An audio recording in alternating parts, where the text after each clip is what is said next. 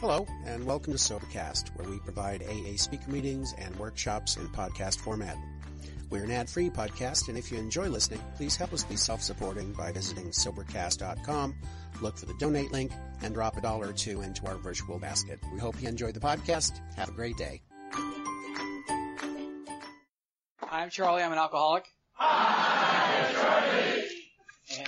And I want to thank the committee for inviting me to be here, Andrew and the group. It's really an honor to be asked to participate for a really enthusiastic group. It's not a big deal to participate for a group that's on the brink of a coma, but you guys certainly are not that.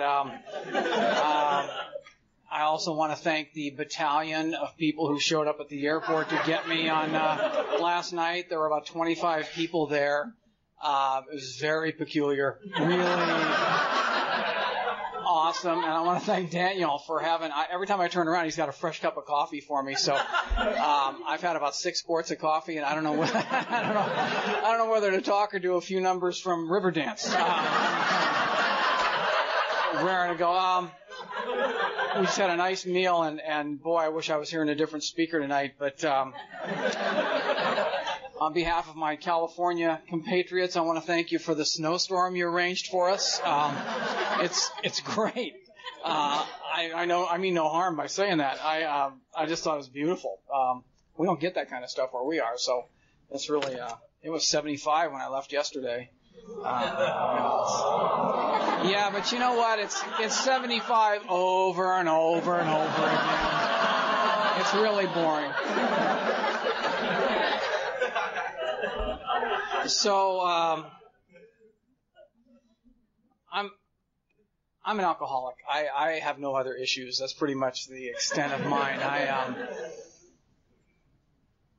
We were coming back here, and a guy in front of us, or a guy coming from another street, fishtailed into the snow and did a really nice little Brody around the corner. And I was thinking, one time I came out of a blackout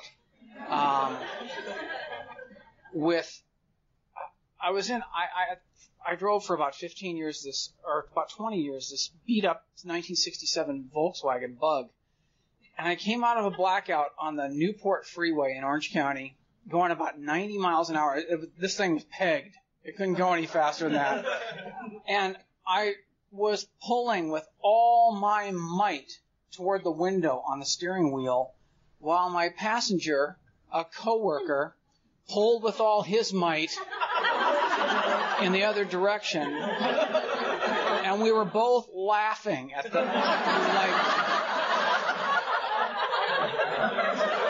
and I said, "What's funny?" And he said, "We both have to let go at exactly the same time." And I just thought of that tonight when that guy was going around the corner. I thought, it looks, from a sober position, shame on you. From the old days, dude.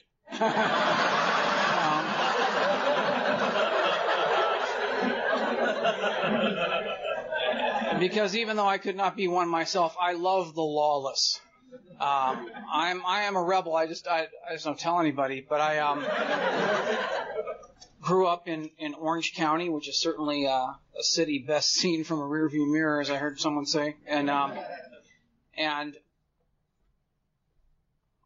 had a fairly ordinary childhood. My dad was a drill instructor in the Marine Corps. My mom was a housewife at the time, and we lived my dad was also a carpenter. He was in the Marine Corps for about 8 years, and then he became a carpenter. And my parents had no education. My dad had about a 4th grade, 3rd grade education, enough to learn to read and write and do math, and that was it. And my mom had about an 8th grade education. So there was really, there's working class people, really hardcore working class people. And I was born into that family. My mom had 4 pregnancies, and 3 of them died at birth. And I understood what Larry was talking about today when he was talking about his anticipation and expectation when he was thinking there was going to be a brother in the house or a sibling in the house. And I went through the same thing when I was about 8 years old. My mom was pregnant and she went to the hospital, and I was ready, and I went down to, I remember staying at the Klein's house down the street, and and laying in bed at night facing the wall in the strange house, scared to death, and praying to God, please let everything be okay this time. Please, because my mom always talked about the two that died before me. And please let it be all right. And then the next day, nobody came home, and then no one said anything. And then the day after, they told me I could go home. But don't wake up your mom because she's resting, and don't talk about anything. And no one ever told me what was going on. And in my mind, I realized I just clicked off the idea that there was a God who answers kids' prayers. You know, that was such a line of crap that got fed to me by the church or whoever. But God doesn't listen to little kids. Obviously, I asked for something and he didn't give it to me. So I just think I must somewhere along the line have just tuned out my belief in that power. I knew it was there. I just knew it wasn't for me. And I went through Catholic. I had Catholic training and had the sacraments in the Catholic Church, and I had a pretty fair childhood. I was sick a lot, though, and I missed a lot of school, and luckily I was good in spelling, which helped me out with girls later on. But I managed to get through school with passing, but I was always operating what the teachers would say was beneath my potential. I don't know if there are any other sufferers of potential in here. But I remember being brought into priest offices and teachers' offices and counselors' offices all through my years and being told by somebody behind a desk with a big fat cum folder, you know, Charles has a lot of potential. We just don't understand why he doesn't do anything with it. He's telling my parents this, you know, and I'm sitting there, but my reaction was the same every time I heard that, and that was, all right, I know I've got potential. Now my mom and dad know I've got potential. Thank you. And you know I've got potential. So why don't you just back it up a little bit and let me use my potential when I'm goddamn good and ready to use it? Do you think I'm going to jump through that hoop just because you shook it in front of me? I'll use my potential. I will. But when I use it, I hope you're wearing sunglasses, Skippy, because I'm going to light you up.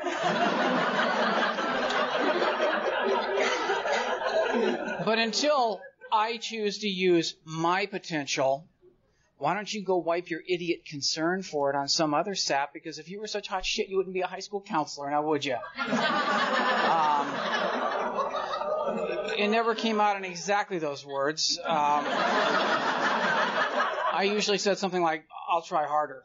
But I've always been vexed with that desire to just do this to the whole world, you know, just always, no matter what, because I don't even like doing that because people don't like you if you do that. And it's very important for me to be liked, even though I hate the major population of the universe. But I just did not like people at all. I thought they were vicious. I read newspapers ever since I was a little kid, and there's nothing good in there about what people do to each other. You seldom hear somebody doing each other a favor in the paper.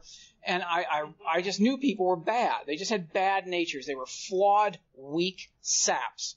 And I hated them. The only problem was I needed their approval, on the other hand, that'll give you some torque, you know, in your life, because I was constantly angry at the world and yet still wanting to be approved of by the world, where does that come from? I think alcoholics understand that contradiction. I was always a loner, too, because I got to spend a lot of time alone as an only child. Everything was for me. It was my world. And I had no problem spending time alone. I preferred it. I was never lonely. I just enjoyed spending time by myself out of the influence of others. And I graduated from high school with no notoriety whatsoever. I immediately went into the record industry, the music industry. I was a clerk at a record store, but I was working there in Fullerton, California, when these guys from my high school who were sort of the troublemakers. And I've always had a real admiration for troublemakers. I think troublemakers are cool. I like guys who wear primary chain belts. I like to be friends with these guys. And I like girls with tattoos. Sorry, Larry. But I like that. I like that. No, I really respect and like that defiant mindset, because I have it. I just don't tell anyone, you know. I'm defiant. I'd just rather not say it to be polite so you won't dislike me. So I feel this, but I don't do this. I do this. And all it does is it just builds up, and these guys that came into the store asked me if I wanted to go to a party, and I did. I went to this party. I'd never been to a party before because, as I understood it, there would be others at the party, and so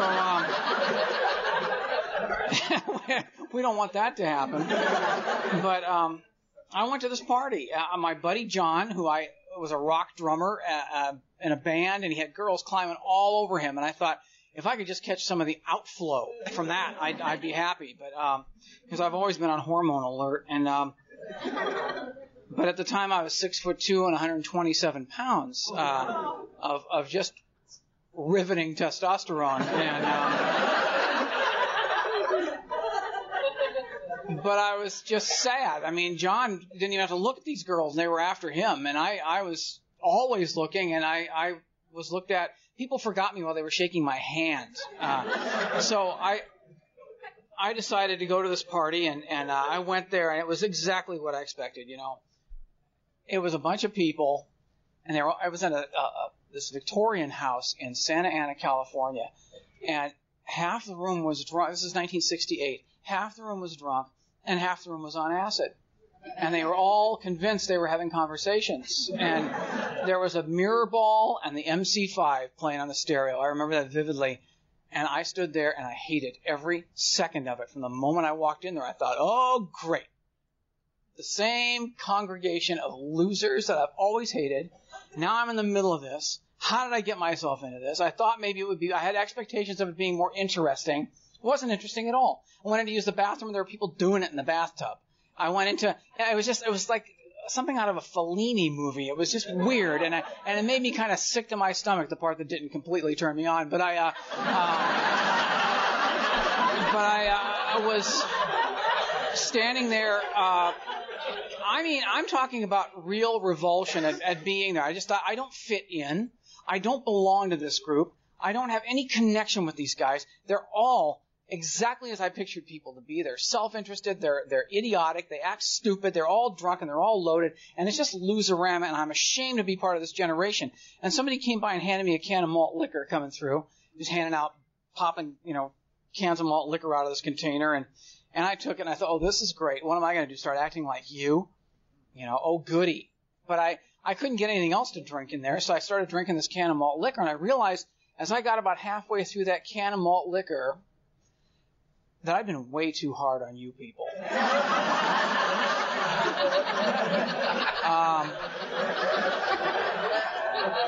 It just all of a sudden crept up my back that this was not a bad group of people. This was an energetic gathering of young folks that, and I drank the rest of that can of malt liquor because I felt great. I felt like I was radiating joy while I stood there. All my expectations were fulfilled. I didn't even know what they were. They were just like a checklist, everything that I'd never experienced this before. I'd never felt this way before. I felt like as if I were able to just unzip the costume that I was wearing of me and jump out and say, this is the real me. This is how I really am. That husk over there, I don't want to be like that anymore. This is really me. Really me. And I felt alive. I felt for the first time that I could ever remember that I wasn't worried about what was going to happen tomorrow and living in dreaded anticipation of that.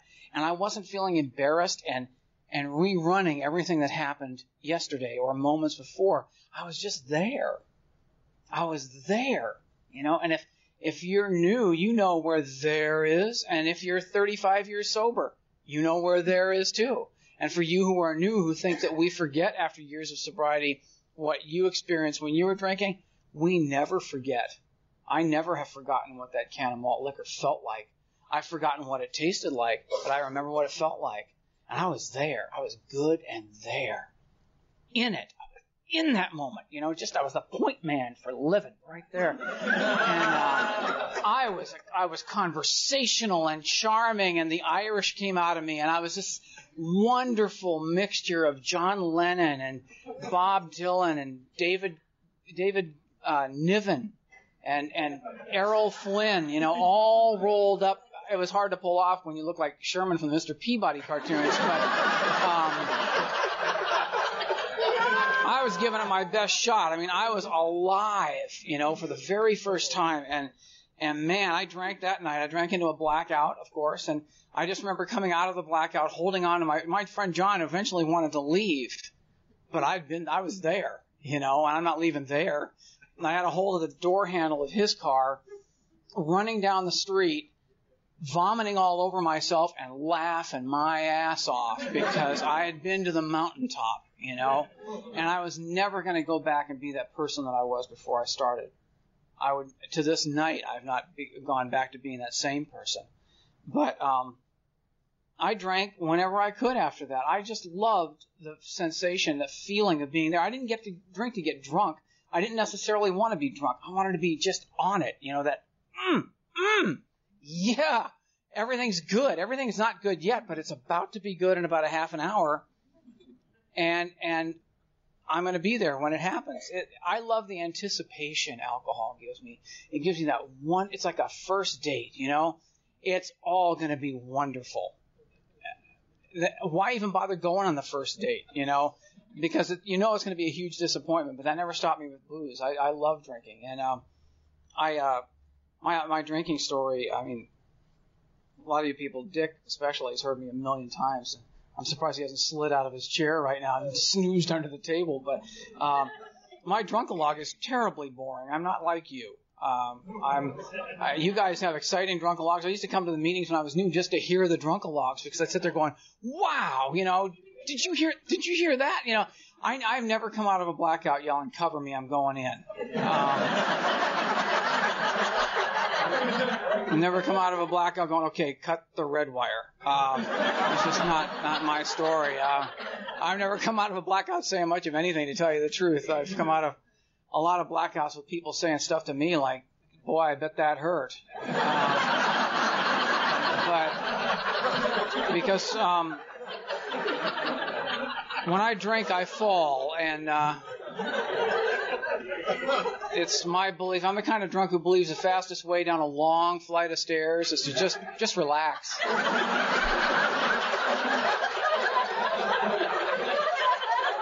I didn't fall. I just ceased fighting everything and everybody.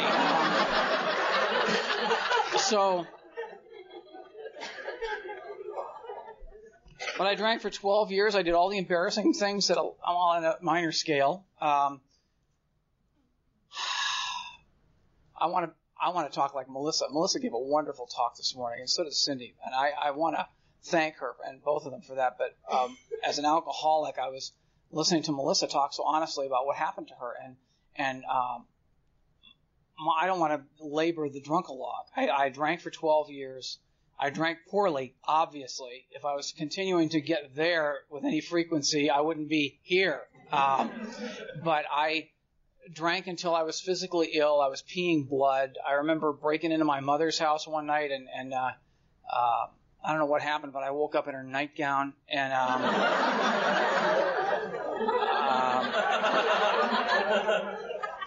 that was one of the top 10 things I wasn't going to say on my inventory, I'll tell you that.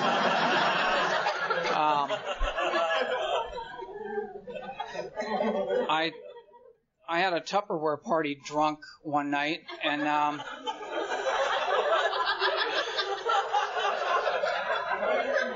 so full of shame to even admit it, but I went to a friend of mine's house one night drunk, and his wife was having a Tupperware party, and there was an orange slicer there. And I don't know why, because I didn't eat that many oranges, but I wanted that orange slicer. And I wanted that damn thing now. And she said, well, the Tupperware lady was this mad woman who said, I'll give you the orange slicer, but you got to have a party. And I said, yeah, sure. So I gave her that. She said, sign right here. And I signed for the orange slicer. And she called me about 2 weeks later and said, I'll be over Saturday. Well, like you agreed, because I was drunk then. I thought, I didn't agree to anything. Well, you signed right on the sheet that you're going to have it in 2 weeks, and it's Saturday, and we're having the party at your house. And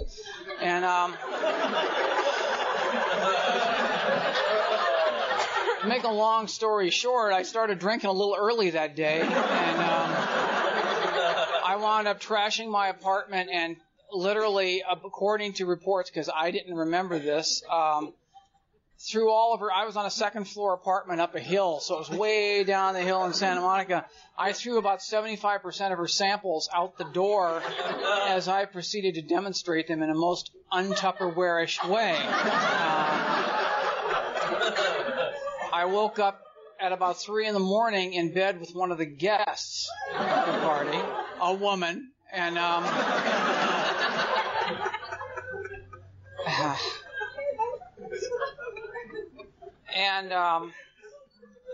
she said, "Do you remember what happened?" And I said, "No." And she said, "Good." And she got up and left.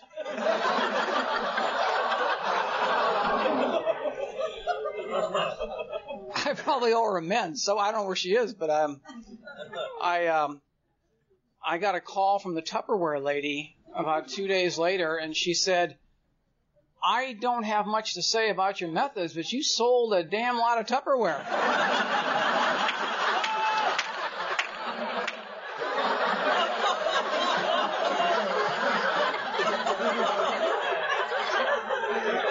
So much so that I won a blender.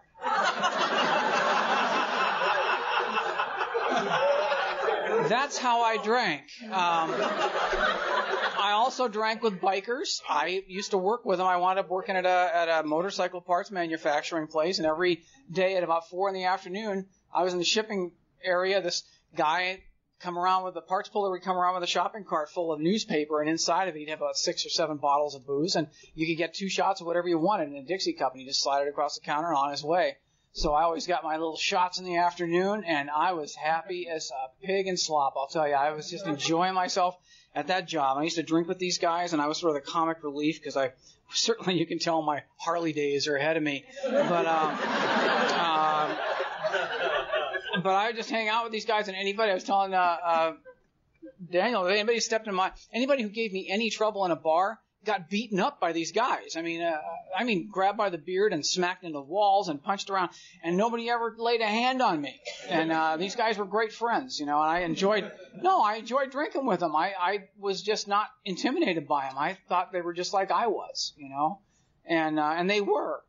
And so I wound up later getting a job, and I wanted to be a writer, and I got a job in publishing I was a receiving clerk at a bookstore, and I was working there and to launch my writing career, and my life just rapidly started declining at that point. And I got married at 25 to a woman who I believed I loved, and I don't make light of her. She had one major flaw, and that is that she adored me. And once that happens, I just can't. I don't know what to say. And I understand Cindy so well. I mean, just that it made me feel embarrassed while she was talking this morning, because I'm like that. Somebody likes me, I can't, just don't. Please don't. But if someone is unattainable, I'm completely obsessed with the unattainable, and yet am constantly being pursued by people who actually care about me and don't want to be around them. Go figure that out.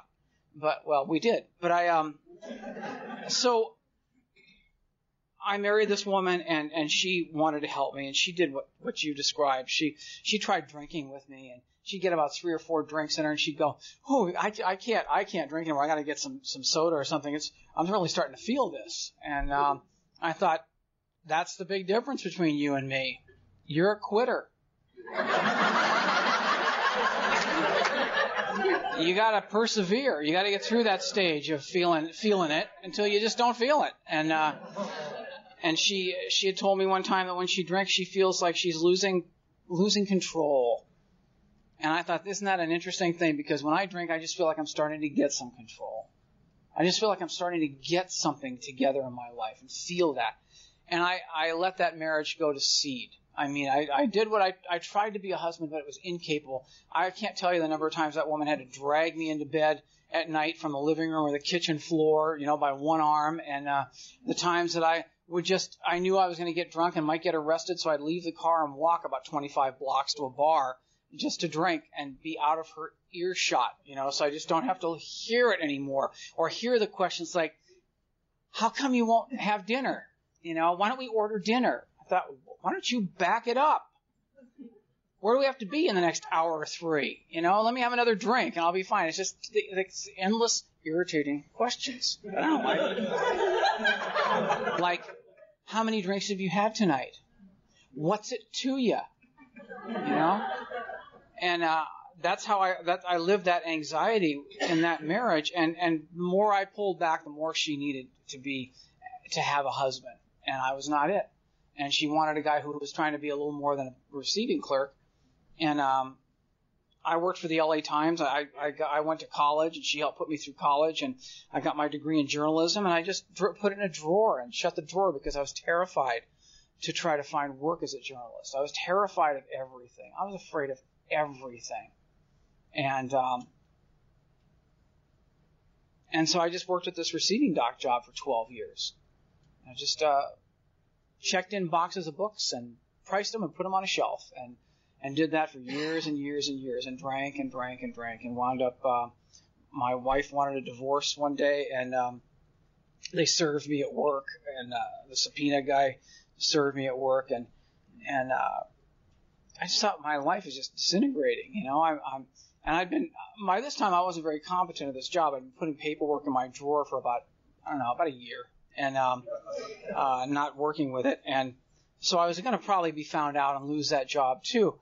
And I had friends, and I didn't bother cultivating those friendships anymore. I don't know. I hear people in AA a lot say that they came in and they had no friends at all. All their friends were gone. Well, mine were all gone too, only I had dismissed them all.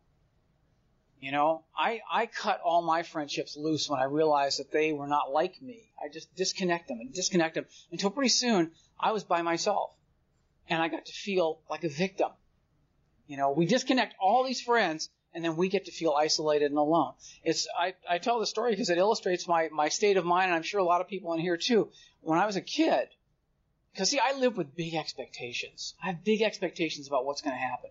And Clancy talked about this when I was brand new. I heard him say that we have huge expectations for things, and when we don't meet the expectations, when we fail to hit the expectations, we raise the bar, so that we can fail again. Oh, if that didn't work, now I'm going to really ratchet it up there to see if I can do it, and it's insanity. And I had these big expectations about everything, and when I was a kid, my parents were a little concerned about me because you can tell that something was turning in the family pictures. I looked like the kid who was probably most likely to become the neighborhood assassin more than anything. But I was just a dark, dark kid. I was always in the corner of the room at family gatherings, glowering. And my mom and dad said, and now these are people with no money. Got to remind you of that. And they said, well, if you could play a musical instrument, what would you like to play? And I said, the piano. Because I knew what was coming up, and the likelihood of getting a piano in that house was about as likely as having the Mercury 7 capsule delivered there. So I just said piano. So months passed, and I came home from school right before the holiday vacation in December, and in our living room was a brand new Kohler and Campbell piano with a big red bow on it. And they bought this piano for me. My parents had gone into hawk for this piano. I knew, and I looked at that thing, and I was mad because I never said I wanted to learn to play the piano. I just want to play the piano. You get it. I don't want to sit down and do finger exercises and all that stuff. I want to sit down, flip the key cover back, and just start to play. That was the fantasy. My great fantasy would be to come into a place like this, walk over to the piano while everybody's having a conversation, flip the cover up easily, and start to play. just idling, playing, just making up as I go along, and pretty soon the conversation would stop all throughout the room, and the women would have tears in their eyes looking over, and the men would be livid. And eventually the best-looking dame in the room would kind of slither through the crowd and get right up next to me as I closed the key cover and sauntered over to the bar, lean against the bar and order a drink. And she'd get up next to me and grab me by the back of the pants and the collar and say, "I want you now." And I would say, no. Because somewhere I heard chicks dig it. But unfortunately, never had a chance to put that into practice or test it. But that was my idea of playing the piano. Not sitting down, dan, dan, dan, dan, dan, dan, dan, dan, dan. No, I'm not going to do that. If you can sit down and just play the piano, it's easy for you. You know, the hell with you if you can play the piano. And that's it's complex, but follow me here. It's but that's just one little microcosm of how I treated everything in the world. If you can do it and you do it really well, it must be easy for you, and therefore it's harder for me. And why would I even bother to compete? Because if you pour it on, I'm going to lose. Turn that piece off. Now, if I tried to do this over here, I can't do it naturally. I really don't quite understand it. But rather than try to learn to do it, I would just click it off and move on to something because it was easy for you. It's easy for them. It's easy for everybody out in the world to live with each other. But it takes a lot of work when you can see the big picture and all the interconnections of things in the world like I can see them. I used to see them at the Humdinger Bar all the time. I'd sit in there and see the big, there's a point where you can just see it. It's like a big thing that you can lay down on the bar and see the big world picture. And a lot of the people in the Humdinger saw it too. And I drank there for years. But this marriage failed. I wound up on the 11th of June of 1981. I'd been in therapy for a couple of years. Wasn't going very well. And I went to a meditation retreat in Santa Barbara that the therapist was having. I didn't want to go, but I figured it'd be good to get on her good side. Because I was lying in therapy anyway, so why not? But therapy didn't work for me, and I think therapy is a wonderful thing. I'm not a therapy basher. I think that therapy works for everything except alcoholism, though. I don't think therapy is a treatment for alcoholism, because the prerequisite for it working is honesty. And if you are a drinking alcoholic, you don't know what honesty is. I didn't know. I thought I knew what it was, but I had a huge scaffolding of lies built around everything to protect what little I had left to try to preserve inside. I was feeling, and it wasn't anybody else's doing, it was my own. I was just crumbling inside and drinking, and I couldn't get my life going, and I was 30 years old. So I went to this meditation retreat thinking, maybe this will help. Maybe I can meditate and get a spiritual center. And I got drunk before I went up there, and I thought I was coming off a hangover on the way up there, and I thought, they'll have some sacramental wine or something, because it's a meditation retreat. So I get up there, park, it's bumper to bumper, there's parking, all the cars park in this big, mishmash of parking, and I'm in the middle of it, and I get up there, and she said, what can I get you to drink? Because we're all in the main guest house. And I said, I'll have a glass of wine. That sounds good. And she laughed and said, well, we don't have any wine. Oh. What do you have? She goes, well, we have some herb tea.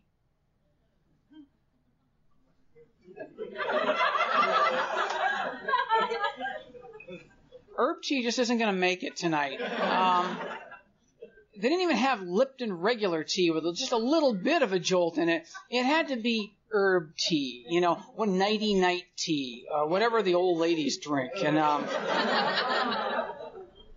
something with jasmine and rose hips in it, and I started losing it then, but I couldn't tell anybody.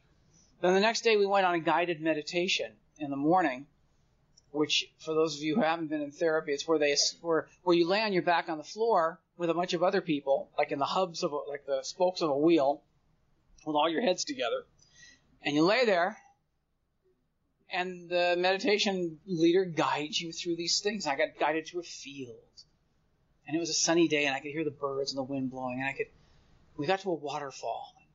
We're looking at the waterfall, and then we get into the water, and we start to bathe ourselves, and the water turns red, and it washes away all our anger. And it turns green, and it washes away our feelings of jealousy and envy. And it turns blue, and it washes away our sadness. And we're going through the entire Sherwin-Williams catalog attached to whatever. And I'm laying there, and everybody, is just... And all I could do was think, I am on a floor. I'm in a room. There are people here, and I don't like herb tea, and I don't like being here. I could feel the shag and the carpet just coming up through my shirt, and I was detoxing already. I was coming off this hangover, and I thought, I gotta get out of here. And she said, okay, now I want you to step back from the waterfall and look at it, and look through the waterfall, and you can see where your life will be in 5 years from now. And I looked through that waterfall, and I saw myself. It was the only time I was even in this meditation. The rest of the time I was thinking about why do I feel so uncomfortable? Let me out of here. Sex. Money, freedom, the big picture, all that stuff's going through my head. And she said, look through that waterfall and see where your life is going to be in 5 years. And for some reason, I don't know why, I looked through the waterfall, and I saw myself hanging from the back of the door of my bathroom with the belt of my robe around my neck and dead. That's what I saw when I looked through after this guided meditation of where my life is going to be 5 years from now. And I saw that, and I just thought, why am I even here? I knew what I had to do. And she said, okay. Then after it was over, everybody's yawning and stretching. That was so good. And she said, I want you to all go out on the meditation grounds, and I want you to think about your life for the next 5 hours. I got a better idea. Why don't I just put my face right up by the grill of your car and you floor it?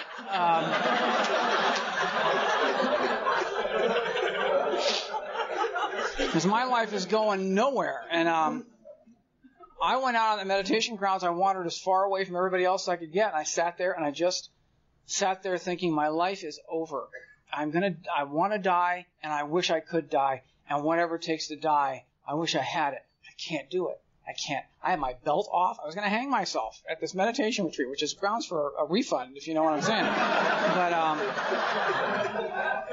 I was out of my mind, and I sat there thinking, this must be what despair is, because I want to be dead. I don't want drama. I don't want all that stuff. I just want to be gone. I just want to be sucked up into the air and disappear and go wherever dead people go.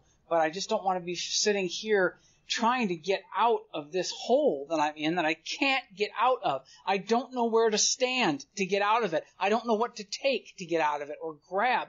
Or I don't know what position to get in to get out of it. I just don't know. I would rather be dead. If I could be dead, that would be great.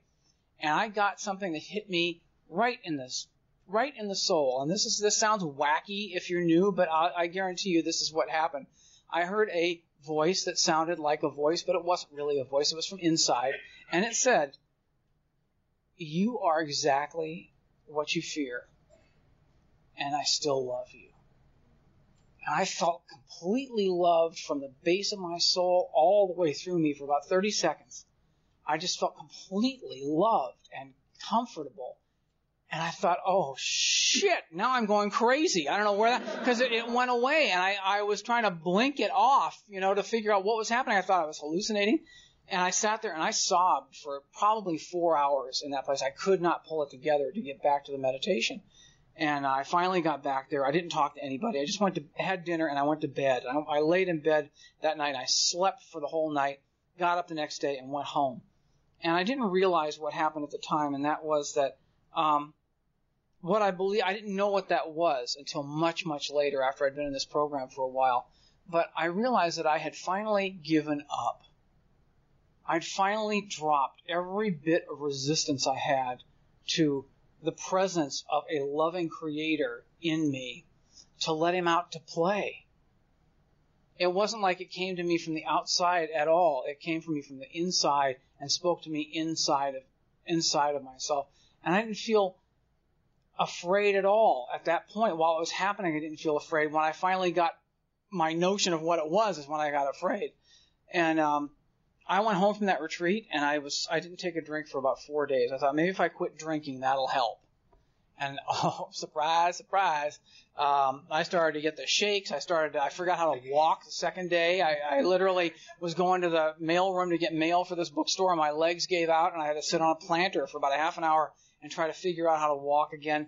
I was having auditory hallucinations in my car where I'd hear the same Steely Dan album playing over and over and over again, and my stereo hadn't been hooked up for years in this car. It was a beaten up, crapped out Volkswagen 67 Bug with no reverse. I had to park on a hill every night facing down with no one in front of me. Those are the requirements. Downhill, no one in front of me. You'd think maybe getting the transmission fixed would have been better, but I was willing to do this. The car also, if you put the key in, you had to pull it out by about 1/16 of an inch to get it to turn to start. So I would do that and pull it out 1/16 of an inch. I did that all the time. I adapted to everything. We adapt. I mean, why go to all the trouble of getting it fixed when I can adapt? I can always find a spot on the hill with no one in front of me. And I talk about this neighbor I have. His name was Tom. Tom lived across the street from me. Tom's not an alcoholic. Tom's wife still lives there with their 2 children who are my kids' ages. And Tom was just a really good neighbor, really great guy. He was a set builder at a lot of the different studios, and big strapping guy, probably 6'8", and friendly and loving to his kids. And he got pancreatic cancer about 2 years ago in October, and he went in for surgery. So I saw his wife, and I was asking her how the surgery went. And she said, well as it could go. And I said, did they get what they needed to get? And she said, well, they didn't go in to get anything. They went in to take out parts of other organs so that the tumor would have room to grow so that he could have Christmas with the children before he dies. So they had to take out parts of his stomach and parts of his intestine and good parts of him inside so he would give the tumor a place to grow so he wouldn't be in excruciating pain and he could have a comfortable Christmas with his children. And I thought, and I mean no trivialization of what happened to this man because he was a great guy, but I thought, isn't that exactly what alcoholism does to people who have it? That we cut out perfectly good parts of our lives, cut away perfectly good people just to let the disease have room to grow. Because I can't stop it by myself. I can't stop it. And my idea of trying to get, set the backfire on it and start taking out pieces of myself so that I don't have to change my habit of getting drunk, which is the only thing that I really enjoy anymore. It's the only thing that makes me feel like a person, and I'm losing that. And the 4th day after I had that experience at the meditation retreat, I got a call from my soon-to-be ex-mother-in-law who said, Debbie, my sister-in-law, gets out of the hospital, out of the detox in a couple of days, and she needs a ride to an AA meeting. Can you give her a ride to a meeting? I thought, yeah, I'll give her a ride. That's fine. I'll do her a favor. I've been separated from my wife for about 20 minutes, so I thought, Debbie and I have to speak the language of the heart, and or South. But I just stupidly said I would give her a ride. And by all means, by all rights, Debbie should have been driving that night. I picked her up. Now, you got to get a picture of this because I'm not the same guy that picked Debbie up. I had shoulder-length hair. I had deerstalker hat that I wore, Sherlock Holmes hat with sunglasses, very cool, with a tweed jacket with an Oxford shirt buttoned to the neck with a wool sweater vest and dirty jeans and boots, and it was about 109 that day. And I picked Debbie up in the car, and I was also having those hallucinations where you get gnats in the peripheral vision, and when you turn to look at them, they go away. But then when you go to commence talking to the person in front of you again, right back again, and they start hovering. So all you have the power to do is brush them away, So I picked Debbie up. I was hearing people in the back of my car going, Charlie.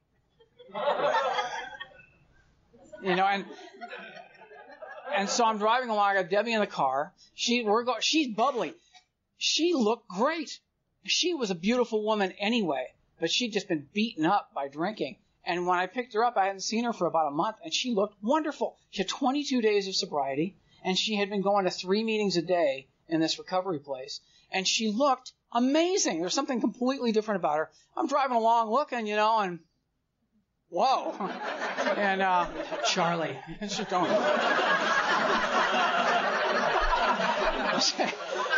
Debbie, just don't give him the dignity of turning around. Okay. And so it was about a 25-minute drive from where I picked her up to the meeting we went to in Tustin, California on a Sunday night.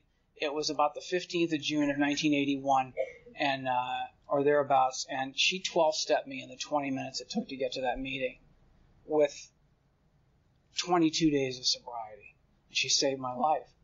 I've got 24 and a half years, so I'll have 25 years if I'm lucky in June. And that woman gave me that in that little car ride to that meeting. She just gave me something that I didn't have before, and that was some hope that I could see something in her. And I think that's exactly what happens. That experience that I had at the meditation retreat was not about me. It was an inkling of something inside of me that maybe somebody else could see, that I couldn't see myself, that just gave me some notice that it was there. If I wanted it, that it was there. But I could see it in Debbie, and I wasn't even looking for it. I just saw something different in her. And I pull up to the meeting, and she said, I said, I'll come back and get you in about an hour and a half. And she goes, well, why don't you come into the meeting with me? And I thought, I'm not really an alcoholic. I have a drinking problem, but I'm not an alcoholic. And she said, well, it can't hurt you. I mean, you'll probably hear something in here that'll help you if you're trying to stop drinking. Okay, so I found a parking space that had no one in front of me, and went into the meeting, and I sat through that meeting, and when it came time to identify as an alcoholic, I stood up and said, I'm Charlie, I'm an alcoholic, and then sat down, and I felt awful. I went out for coffee with these people, with all of our friends from the detox. There's about 30 of them. We go out for coffee, and they're all chattering away, and I'm just feeling terrible because I don't have a wristband, A, and B, because they wore it as a sign of solidarity, and I went back to that meeting the next week because she was going to take a chip, and aside from that, the first meeting I went to, they brought me up to the literature table to get a big book. Get a big book, Charlie. I thought, well, I work in a bookstore. There's a lot of big books. How big a book are we talking about here? So they brought me up to get a big book, I thought, does it have a title or something, anything. It's like, brown drink. Have brown drink. And big book. Many people. And,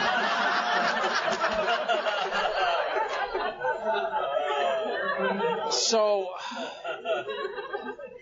I went up to get a big book, and the woman informed me that they were $5, and I had $3 in my pocket, and she said, I remember this vividly. She said, look, save $1 to put in the basket when it comes around. I'll take the $2, and when you get the money, if you can, pay it back. If not, don't worry about it. Here's the book. Here's a meeting directory. Enjoy. So I took it, and I thought, as I'm walking away from the table, I felt terrible because I owed every bank in Southern California. I owed my boss about $300 in bad checks.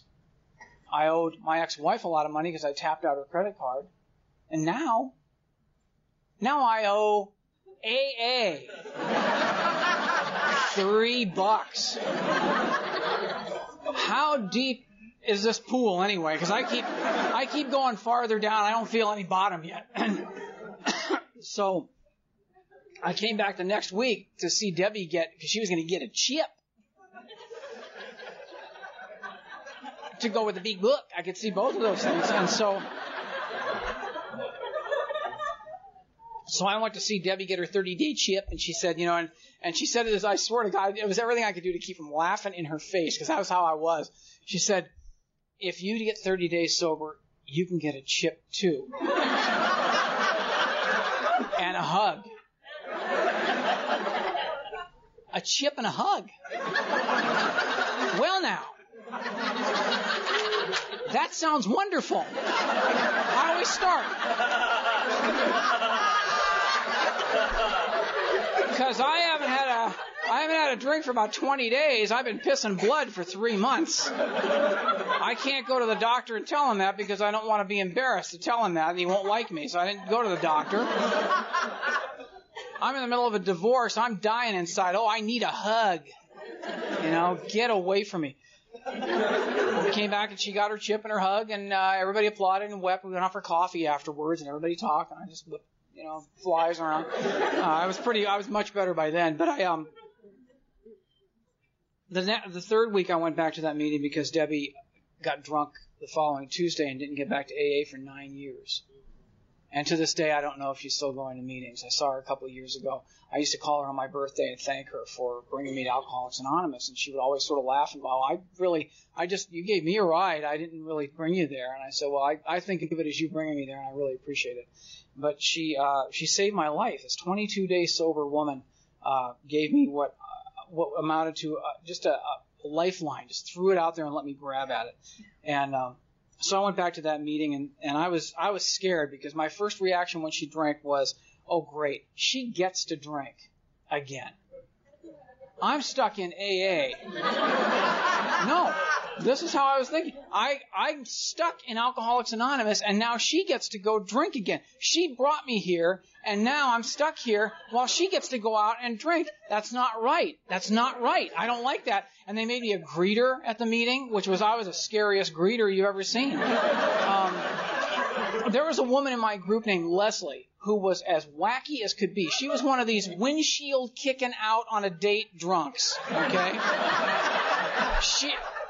All she had to do was turn around and look at a guy in the meeting and he would freeze, And she came up to me one time and she said, you used to work at Santa Monica College in the bookstore, didn't you? And I said, yeah. And she goes, I was terrified to go in there because of you. You were really scary. I thought, damn.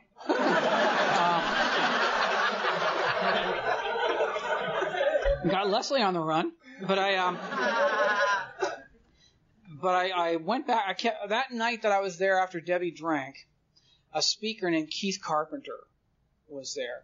Keith talked about, he was big and robust, and he really gave so much enthusiasm. He was like Larry, just firing up the team, to go do battle. And he got me fired up.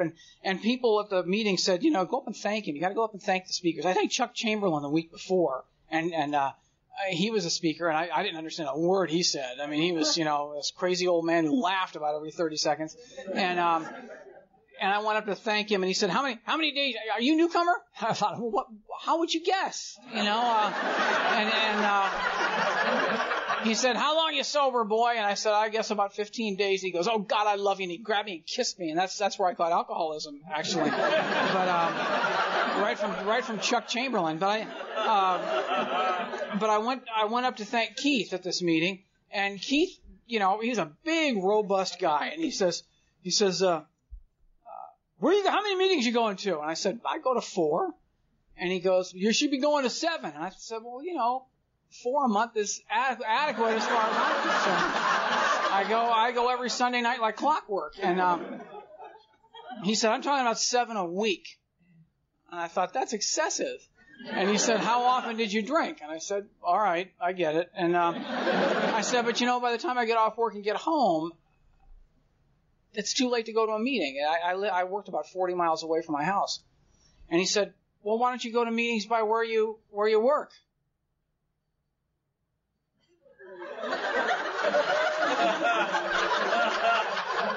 I thought it was like going to a particular parish when you're a Catholic. You go to the one in your neighborhood. You don't go to one 2 miles away or in the next city. You go to your neighborhood parish. I said, okay, well, I work at Santa Monica College. He goes, great, here's an address. He gave me this address on Sunset Boulevard. Wednesday night, you be there. Just be at that meeting, and I'll be looking for you. And it wouldn't be hard because he was like a lighthouse. And so, okay, so that Wednesday night, I drove over to that meeting. I got there 1 minute before the meeting started, went in there, and I've been going to that meeting ever since. For the last 24 years, I've been at that meeting and active and have been sponsored and am sponsored in that meeting and have sponsored guys who are still in that group. And I owe that to Keith, because I would never have gone to that meeting had it not been for Keith Carpenter. And Keith died about 2 weeks ago. with 42 years of sobriety. And so his memorial is tomorrow, and I'm going to miss it, but I owe that guy. He was just he was a solid member of AA and certainly a good man. So I started going to that meeting, and I got a sponsor to shut everybody up, to keep them from asking, "Do you have a sponsor yet?" And so I'd start to explain, they just walk away, and or they'd say, "You better get commitments and get a sponsor," and I didn't want a commitment, I'm not going to stay here anyway, and I finally got the sponsor, and his name is Bill, and Bill, I asked him to sponsor me. He was really a nice guy up until the moment I asked him to sponsor me. And then we went out for coffee, and he sat me down, and he's looking at me across the table, and he said, "Are you willing to do anything I ask you to do to stay sober?" And I said, "Yeah." And he said, "Good. I want you to shave that silly mustache off, get your hair trimmed, and I'll see you at the men's stag on Friday, and we'll go from there." I thought, time out. Hold it. What's that got? And he looked at me, he said, "It's got nothing to do with AA." And I said, "Well, where in the big book?" And I'm bluffing now because I hadn't read the big book. I suspected there was no chapter to the barber, And,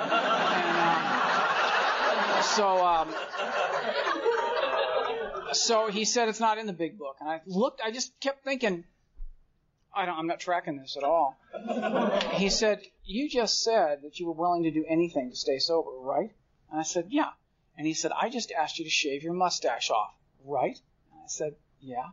He said, "If you're not willing to shave your mustache off just because I asked you to do it, what makes me think you're going to be able to do the steps when it comes time to do those? They're a lot harder than shaving, sport. I just want to find out if you're a loser or not. I guess I'll find out Friday night." He got up and walked out of the coffee shop before I had a chance to.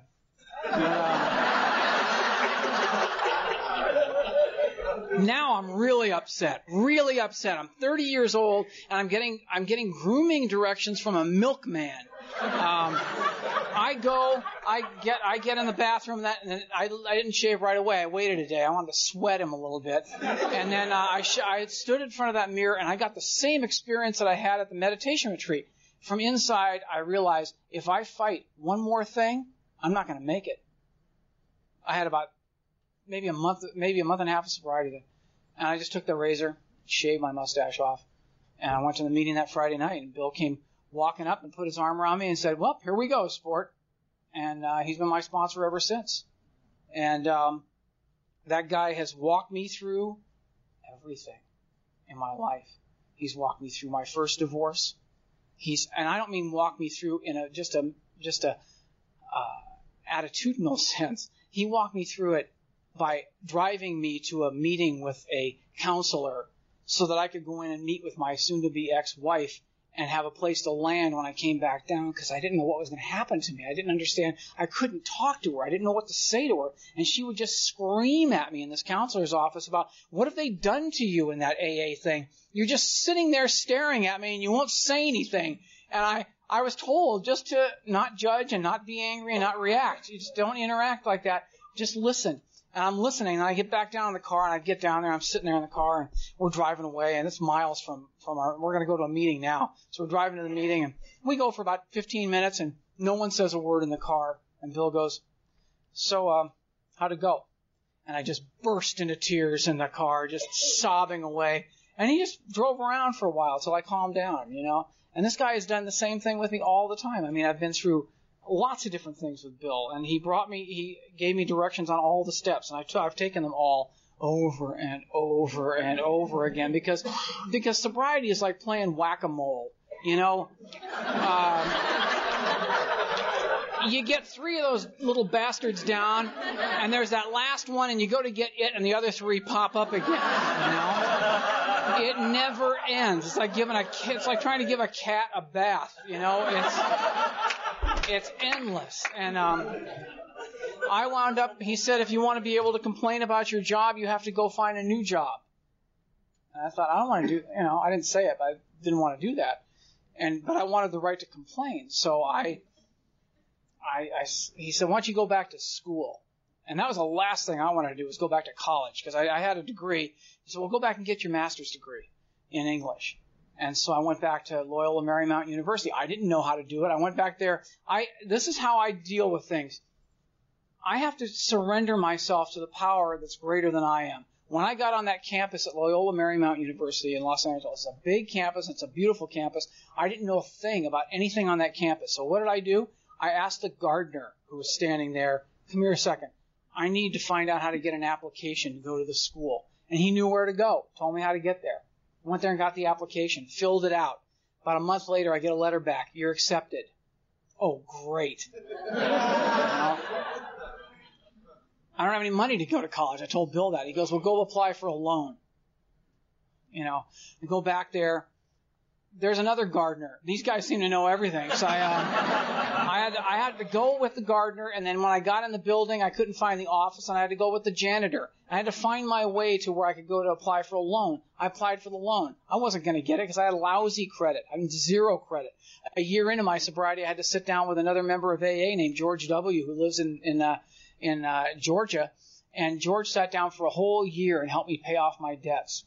Week by week, he sat down and told me which checks to write, which ones to hold, which ones to write letters to. And that man patiently led me through making amends to all these institutions that I owed money to and people. And but at that time, I didn't have any credit at all. I applied for this student loan. I get the student loan. Now I'm really screwed. I got to go to college now. So I go to college. I'm there for 1 semester. Meanwhile, I'm still working at the bookstore. I worked at a college bookstore in Santa Monica. And I'm there in the back room one day, and the dean of the English department came down, and she said, "Are you in college right now? Are you back in graduate school?" And I said, "Yeah," because she talked to another woman I worked with, and she said, "I've got 30 students that I don't have a teacher for an English 1 class. Can you teach that?" And I said, "I don't know. I don't have a credential." And she said, "That's not a problem. We'll get an emergency credential for you." Okay, I don't have I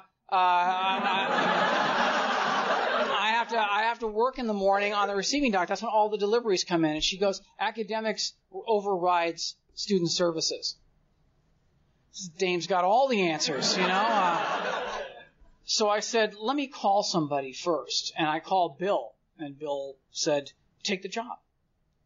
So, well, you know, I thought, I'm in college, I'm only in the university for 1 semester. If I stayed in there for a year, I would have my subject matter down a little more. I'd be able to plan ahead for teaching. I'd be able to really work my curriculum to go toward that goal. All I heard was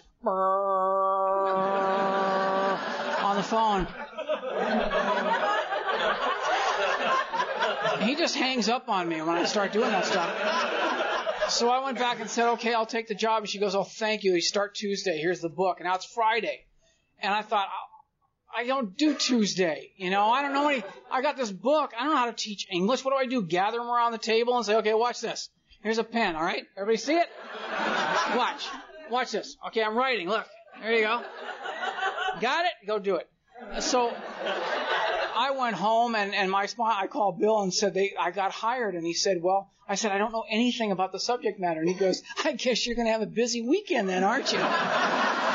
So I dug out reference books and I'm writing the syllabus. And I spent hours on the syllabus. And I got to class the next Tuesday. And you know how that goes when you got to do something really urgent. You just start getting those hysterical bowels and stuff. And I'm pacing outside the classroom, peeking in the little window, and they're all sitting in there, you know, waiting. And finally it's 8:00, and I walk into the class. I sweep in, and Bill said, Just pretend you're Ronald Coleman and go in and throw it to him." I said, "Okay, I can do that." So I go in and casually walk in, throw my things down on the table, tell them who I am, walk back and forth. I get my syllabus handed out.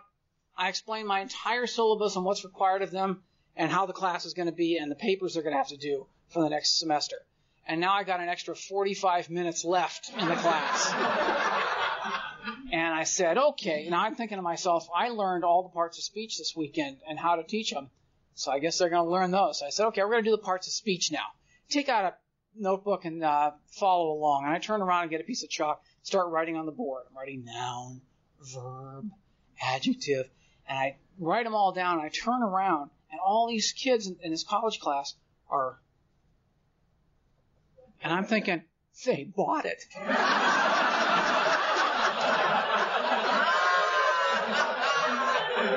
It was almost like the power that you get to say, all right, clear off your desk and take out a clean sheet of paper. I've always wanted to do that. But I taught that class for 7 years, and among other classes at that school, and worked at the bookstore in the afternoon so that my students could come down the alleyway behind the bookstore and see me jumping up and down in the dumpster to get the boxes down. And they'd go, Mr. Harney, wave.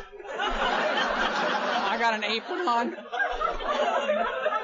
Freaked them out. That gives you lots of power when you act crazy like that. But so then the next year, the pain of teaching high school wasn't enough. I got a job as teaching college wasn't enough. I got a position as teaching a high school class or high school classes.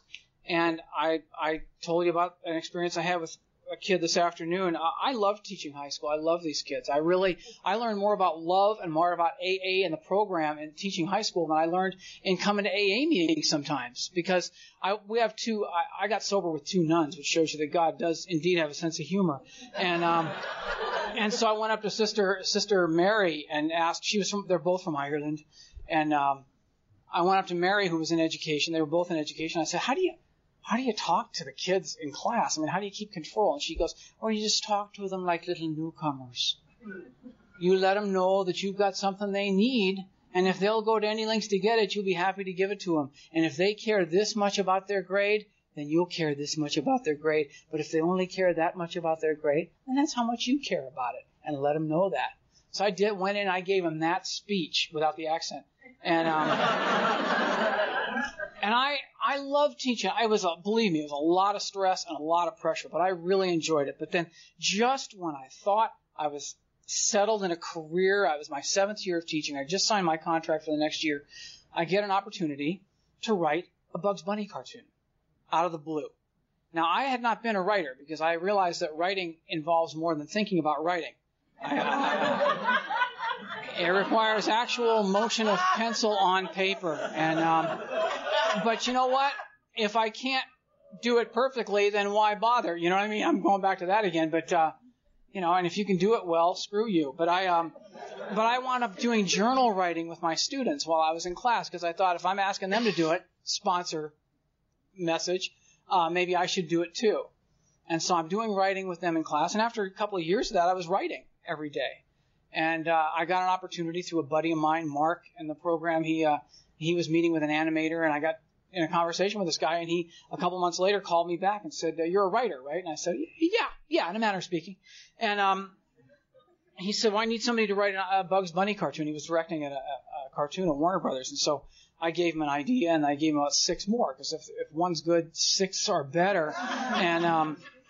And he went in and sold it. And he called me back and told me that he'd sold it. And I said, "Who's going to write the script for you?" And he said, "Well, you are. You're off for the summer. Get down here and get working on it." So I went down and worked on this thing. And about a year later, I was working part-time there. I leave high school, get in my car, and drive over to Burbank and work there for the evening. And then a year after that, I got hired by the studio full-time. And the woman said, my boss, or the producer said, "How's it feel being the newest employee here?" And I said, "Well, I don't know about me, but you just made my mother the happiest woman on earth, And so she said, "Really? What's your mom's address?" And so I gave it to her, and she wrote my mom this nice letter on Warner Brothers stationery saying that she was really happy that I was working there. My mom kept that on her refrigerator for about 15 years, or not that long, but about 10 years. She'd show it to anybody who'd walk in the house. My mother, "Did you see this?" And that gets back to the program, and I'll tell you a couple of stories, and I'll sit down. My mom, I made amends. I made amends to the IRS. It was not impossible. There was actually a person there who talked to me and sent me a contract to sign to pay back the money that I owed them. And with George's help and with the encouragement of people who had done it in AA, I managed to pay back the money I owed them and the money I owed pretty much everybody. But I wasn't able to make amends to my father because my dad died when I was about 23. I just turned 23. And he died of cancer. And I could not get down to see him in the time that he was dying of cancer. I just could not get out of the bar long enough. I went down maybe twice to see him while he was dying. And it was really, I'd go to the place called the Orr House in Santa Monica and drink there. And I just would say, I'll come down and see you this weekend. And I just not get out. I wouldn't leave. I just sit there and just was struggling with that. And so my mom and I always had a difficult relationship too. I mean, I'm sure she wanted to protect me because she'd had these other babies that had died, and all my life, if I'd go out on a date or something, I'd come home and my mom would say, "Oh, thank God you're home. Every time I heard a siren, I thought it was you." You know, that kind of, and then she'd tell me about the brothers that died and all that stuff. And she'd suffered a lot, but I never wanted to hear it. I just want to hear that crap. You comparing me to these dead people, leave me alone. I just was angry at her and never understood her grief. Never accepted for a moment that maybe she was working through something and grieving and trying to protect me in whatever way she could. And I heard Sheila Armstrong from Oklahoma talk one time about 10 years ago about having she had twins and lost one of them at birth, and the kind of grief she went through. And it opened something up in me. It just opened up an understanding of my mom that I didn't have before. But I had to hear it through another AA member before I could go back to my mom and look at her differently. Just look at her differently and not try to manipulate her and work her around, because I got money from her and used her for dough and used her for all kinds of things, places to flop. And my mom never asked anything of me, you know, for doing that. And so my sponsor, my first year, told me I was going to go to the big Clancy Thanksgiving thing we do. Clancy leads the meeting. It's participation by number, and they have a potluck, and it's a big Pacific group to do. I've been sober in that group for 24 years now, and I've never been to that Thanksgiving thing. Never have been there. And Clancy called me on it one time, and I told him, you know what? Bill suggested the first year that I spend Thanksgiving with my mom and my stepfather and be a son. So I did that. I just went down there and tried to be a son. And I didn't want to be there the first few years, but I went, you know, and did that clumsy, awkward thing that we do to try to make living amends to our parents, because she didn't want to hear the amends. When I'd start to make amends to her, she'd say, "We tried to be good parents to you," you know, and I'd have to abandon ship at that point. So I just went down and was trying to be a son to her. And then I heard Sharon talk one time. I'd heard Sharon say it many times before this, but it finally registered when she said she made amends to her dad by just sending him checks every week and putting a note in it. So I sat down with my mom, and I started sending her checks of the money I owed her. I figured out how much I owed her and started sending her checks every week. I always put a card in it because Sharon inspired me to do that. And after about a year and a half, my mom was just delighted. She couldn't figure out why I was doing it. And I didn't announce it. I just started sending them to her. And we started to develop a somewhat awkward but a good relationship. I brought her to a couple of AA meetings with me. She saw what was going on in my life, and she approved of it, you know. And she got sick in 2000. She started really deteriorating fast. And the last thing my mom said to me was, "I love you." That was the very last thing I heard my mother tell me. And she died about 3 hours later. And I was glad to hear that, and she told me before, when she was in better health, that she thought that Alcoholics Anonymous was the best thing that ever happened to me. And she'd fought it all along. How come you have to keep going to that AA? Why don't you come down and visit me more? How come every time you come to see me, you have to go to a meeting at night? Guess. You're lucky I don't have them bring a panel in here, you know. But I eventually made amends to my mom and paid back the money and had a relationship with her. But I hadn't made amends to my father, and my sponsor told me how to do it and when to do it, and I didn't do it. And I waited 10 years, and I was at an al-anon function in Orange County, and I was driving back, and it just hit me like that I'd heard Clint Hodges talk about it, making amends to his mom, and I was driving by within about 2 miles of the cemetery where my dad was. So I stopped, and I got at a convenience store across the street. I got scissors, I got paper towels, I got some Windex, and I got a carnation because my dad loved carnations. And went over to that place and trimmed everything up around the headstone and found his grave at this Forest Lawn Cemetery, and sat down and just told him about you. I told him what I was doing. I said, I've been around AA for 10 years. I've been in AA, and my life is changing, and I'm really grateful for the things that you taught me that I ignored all my life. I just turned you off because of whatever reason, and I just feel like something's changed in me, and I want you to know that I just told him what was going on inside. And I got up, and nothing happened. There wasn't a big shaft of light that came down or anything. I just drove away. But about 3 months later, I realized when I was talking to somebody in a meeting about my father that I realized he hadn't been disappointed in me. And all along, I thought my dad had been enormously disappointed in me as a son. That we had no interconnection at all. He was way over here, and I was way over here all the time. And I thought it was because he had been a Marine and he was disappointed in the fact that I wasn't exactly core material. And so I made those amends, and I was emboldened by that. And I was sitting down with my mom at the kitchen table one time at her house and said, this is part of my inventory, that my father had gotten up every morning. He was a farm boy, so he'd get up about 4 a.m, and he would make me a sandwich every day. And he would make lunch for me, and we didn't have any, there was no funds in this house. It was just bare minimum stuff.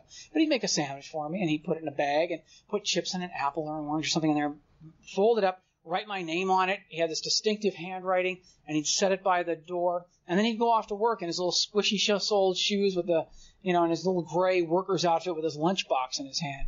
And I would get up in the morning, and I'd walk out, and I'd grab that lunch, and I'd go to school. And then walking across the property of the school, the first thing I did was drop that lunch in the trash can and just keep walking, because cool kids don't carry their lunch to school. Only dorks do. I don't need one more piece of evidence that I'm a dork. I would rather go hungry than to admit any more about myself than that. So I throw that lunch away every day. And every time I threw it away, I knew later, after I wrote about this in my inventory, that something tightened in my gut a little bit. Clancy talks about the screw that we get inside of our guts that tightens up till we need something to relieve that.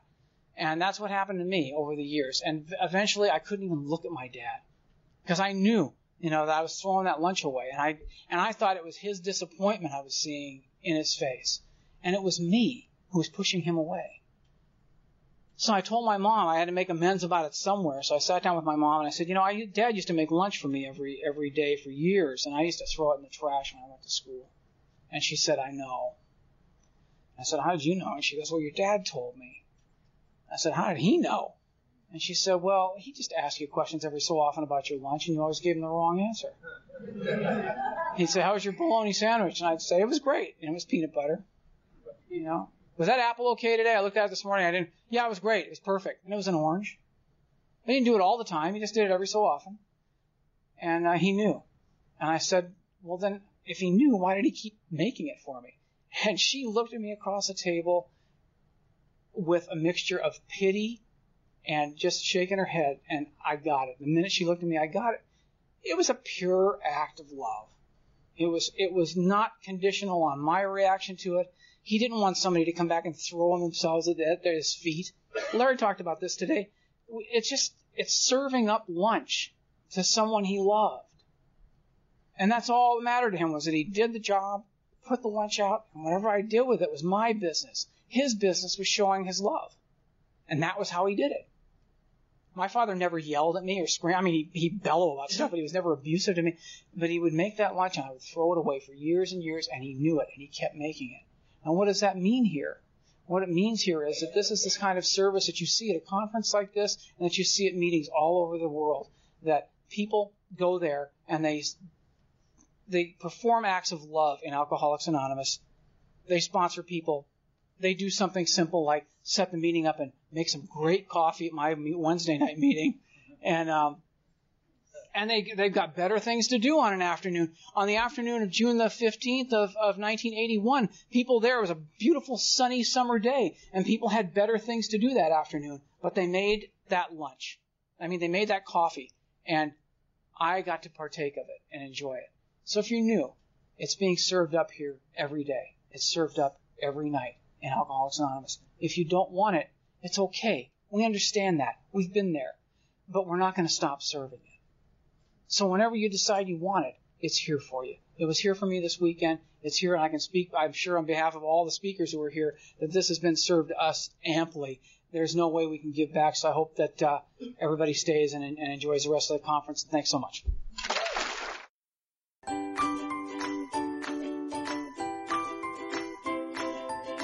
Thanks for listening. I hope you enjoyed the podcast. Sobercast is ad-free, and we'd like your help in order to keep it that way. So if you'd like to help us be self-supporting by pledging $1 or $2 a month, visit Sobercast.com and look for the donate links. Thank you very much.